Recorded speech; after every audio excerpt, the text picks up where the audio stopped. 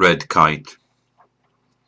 Its moment is the scimitar unsheathed, the instant when the sun ignites the tyrant's blade, and flames spike jounce, junket, sorrel, jet, and pearl.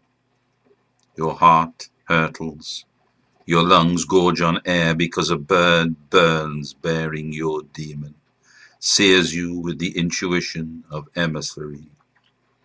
You recognize its cruciform, hair triggered for swoop on some poor soul unwise to stir on the earth below.